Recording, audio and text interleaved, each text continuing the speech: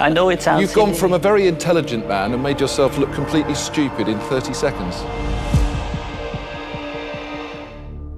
Hello, my name is Yann and this is my colleague Richard. We're here today to ask for an investment of £75,000 into our company Aerodrums in exchange for a 5% share of the business. Before we tell you more about it, Richard is going to demonstrate the product for you.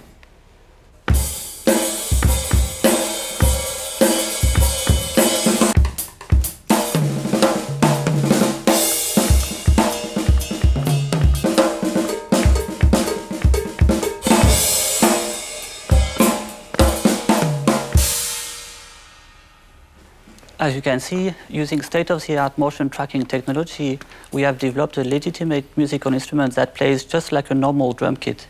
So what's the point? Well, air drumming solves a number of problems that old drummers face. Number one, drum kits are extremely loud. Aerodrums is whisper quiet if you wear headphones, so you won't disturb anyone.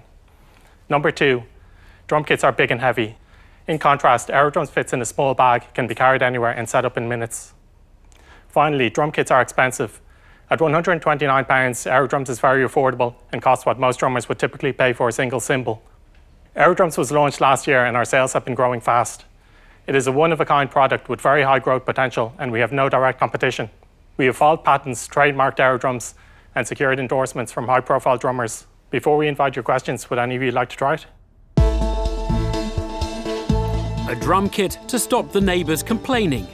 The brainchild of scientists Yann, Morvan and Richard Lee. They're looking for £75,000 for just 5% equity in their innovative product. Concentration on his face. But is it innovation worth £1.5 million? Oh, I see. Yes. Sarah Willingham wants to know if there's a business behind the brains.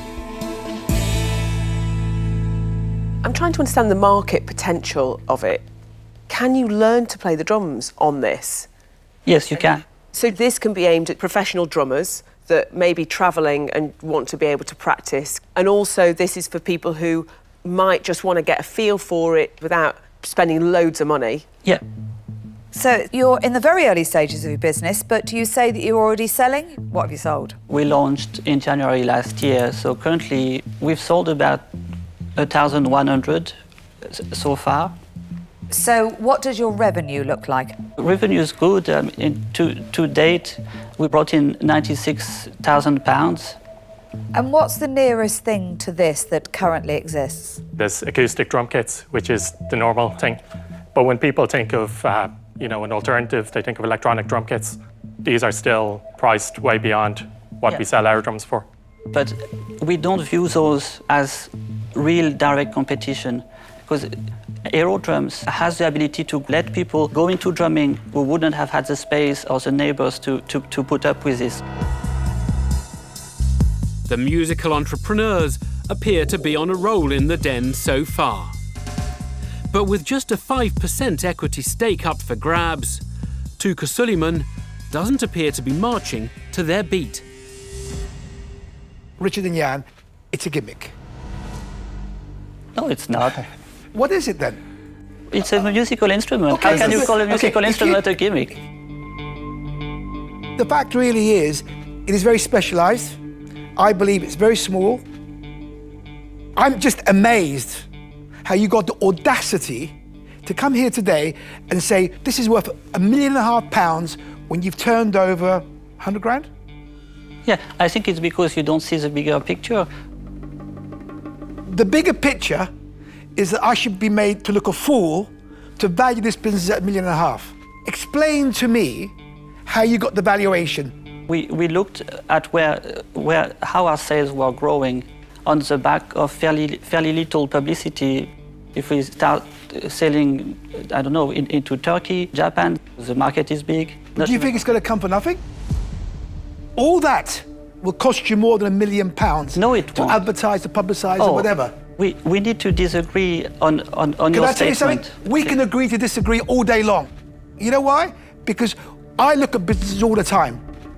right? And for you to come here today with this valuation for 5%, it's a joke. So for that reason, I'm out. Okay. Thank you. Thanks. A clash of personalities has left Touker Suleiman rattled and Richard and Yann without a deal. Will they be any more in tune with the notoriously hard-to-please Peter Jones? Guys, I think it's really quite impressive. Thanks. And I think that the technology that you've used to create it is quite advanced. My issue is the wide-stream nature of the market, then the end game. How could we get a deal away with a mainstream player? In terms of the market, this is something that every drummer stands to benefit from. So we think that the market potential is huge, especially in light of the fact that most drummers still don't know about it. And in terms of the mass market as well, I mean, we could definitely branch into the kind of video game side and make something that has mass appeal. I want to be able to go and buy on the shelf that Aerodrums game. And next to Aerodrums DVD, I want to buy the 2-stick pack. How could we get there? We could easily go there. The main problem with that is needing to be a licensed games developer. It probably would work better to license our technology and let them do that heavy lifting that they already do. I'm going to make you an offer. But I think this is one area where sometimes 2 brains is better than 1. So I'm going to offer you half of the money, but I want 20%.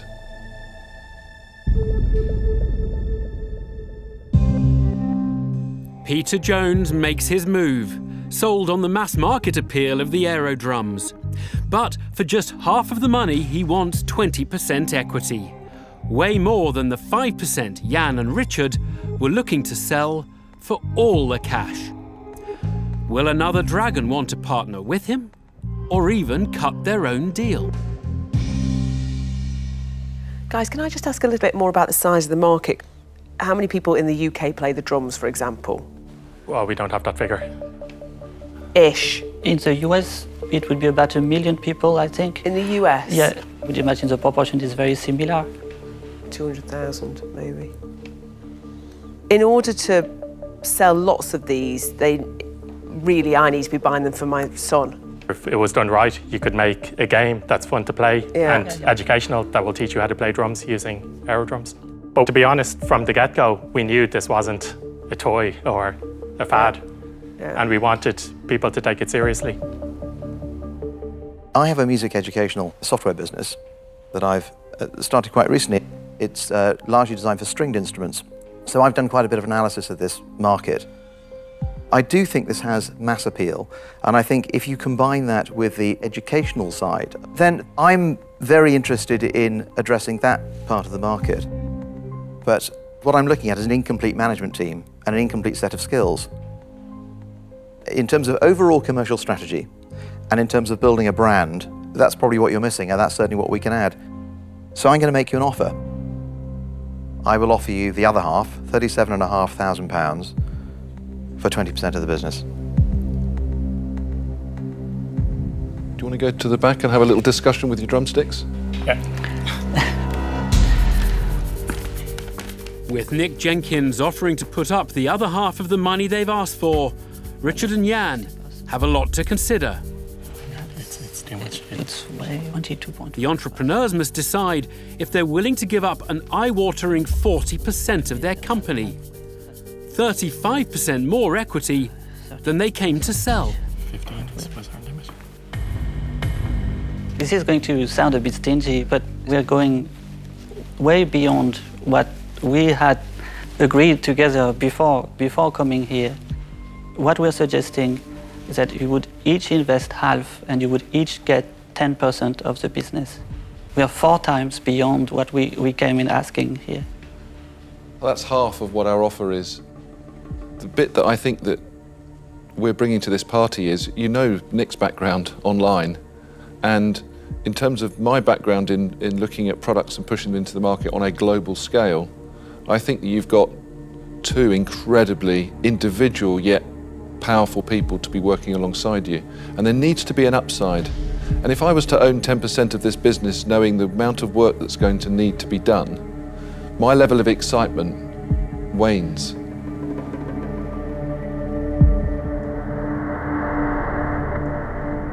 I would be prepared to go down to 15%. I'd match that as well. You're now getting, our counter is all of the money for 30%.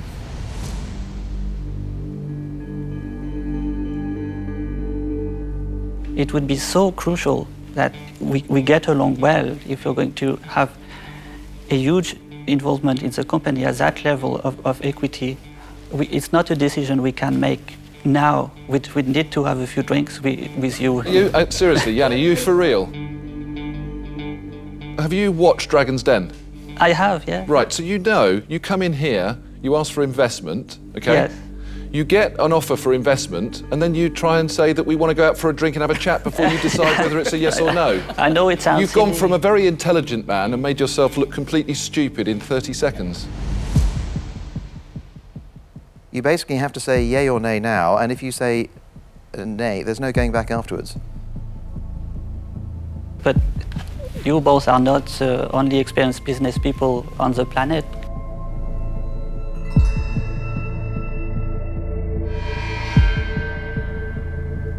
Are you saying that you're not going to accept an offer for 30%?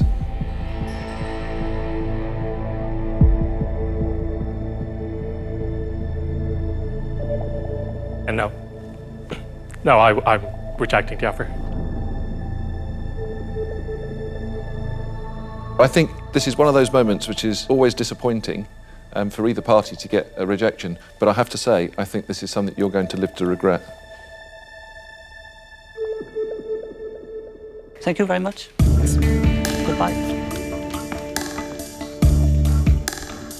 So an opportunity disappears into thin air as Aerodrum's inventors decide not to concede to the Dragon's equity demands. They're mad. That's so stupid. That is, can't believe it. Well, they are mad loopy. scientists. They are mad scientists. But I mean, ultimately, they turned it down for 10%. Yeah. That's the reality of what Yeah. just happened. Yeah. They just turned down What, that amazing offer. 5% each? Yeah, 5% each. 5% each.